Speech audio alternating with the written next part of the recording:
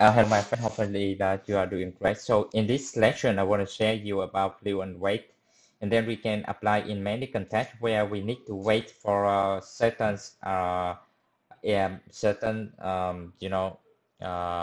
condition.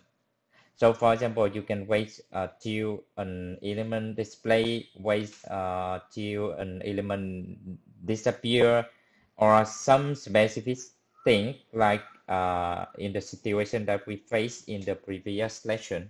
So here you can see on the line 26 here, what I use that I use third slip just for demonstration purpose, and I told you that do not use it in your real test script. And so if you can't use it in the test script, so what is the replacement in this case? So probably you can still remember something I told you related to implicit wait when we created an appium utility class. Where is it here? You see the implicit wait is something like, globally wait that you can apply globally for any element on the page. But there will be something related to some special condition where you cannot use implicit wait.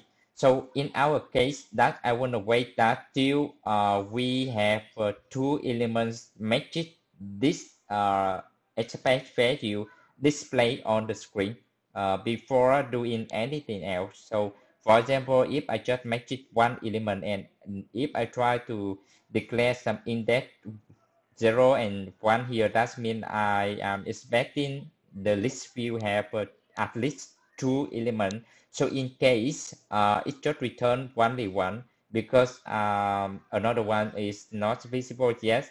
So we will face some issue related to our part in the list here. So let me try to add something related to Fluent wait, okay? So we have a WebDriver wait class here, and let me try to create a new instance with the name wait here equal new WebDriver wait. So this constructor will receive two parameters. The first parameter will be the driver. So in this case, it should be the appium driver, and the second one is the maximum certain of amount that we need to wait. So in this case, I will put 30 else because it will accept a long parameter type. So what does that mean? That means that the maximum amount to check for the upcoming condition that is 30 seconds, but it doesn't mean that it will wait 30 seconds always. So in the case we have something that matches the condition sooner than that, it will return the to true, and that means we don't need to wait anymore. Okay, so now what I want to do that I put something like wait until. So if you click on the until method here, you can see it will refer you to the Fluent wait class here. So this one will we need to use another functional interface related to here. But for example, you don't know about what is the functional interface, that's fine as well. So what we need to put inside that, I will call the static condition here. And by the way, sorry for any background noise around, okay? So you see the static condition here with the S at the end here, you see it come from support.ui here, you select this one and then you dot. You see there's a lot of convenience methods inside, and then you can try to explore around. But in this case, I want to use the number of element, not this one, to be less than number of element.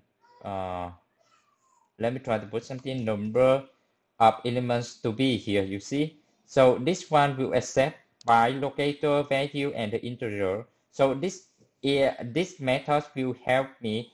For example, I provide for each some selector value, and it will try to check whether we have enough element display on the screen based on the value here. Okay, so in this case, for example, I will copy this one, a little duplicate code here, but just for demonstration purpose. So in the real test script, especially in the pay object lesson. I will share you how to handle something like this. Okay, don't worry. So in this case, I expect it to be, let me see, this is the, oh, sorry. This should be the by parameter. So we can keep two here.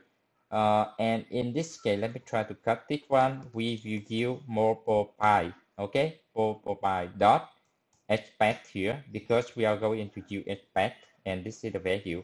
So I expect that the number of elements to be 2 if I use this locator strategy, and the maximum amount that I want to wait that 30 seconds. But if this condition makes it before this certain amount of time, it will return to true, and then we can continue the rest of the step. Okay.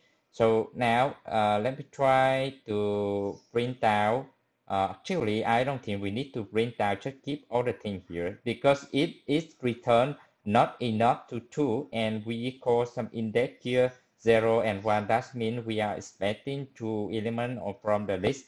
It will return for us an error related to something out about index, something like that. Okay, so just rerun this test script and then you can see whether it's work or not. Okay, so before you run it, to start the appium server first. Okay, and okay, let me try to open the Visor app, and then you can see what's going on the device. So for this script, if we don't see any error in in the console log here, so that means everything is correct. So you see at the end we finished with the exit code 0 here, so that means everything is okay. So let me try to summarize a little before we end this lesson. So we use WebDriver wait class here, and then we specify two parameters. The first parameter is the appium driver, and the second one is the time, the maximum time that you want to check this condition. Okay, so we have many expected condition convenience methods here, and then you can try to explore around. But in this case, I want to use number of elements to be 2 if I apply this strategy. So in this case, the strategy is expect with this value, and we need to use mobile byte. Okay, because we are running the test on mobile, not web element. So for the web, we can put something like byte, something like this, but we are running the test on mobile, so please use mobile byte. Okay, and then everything, the rest step here, I think is very easy for you to remember because we already did this in previous lesson. Okay, so try to explore around with Fluent. Bye for now and see you in the next lesson.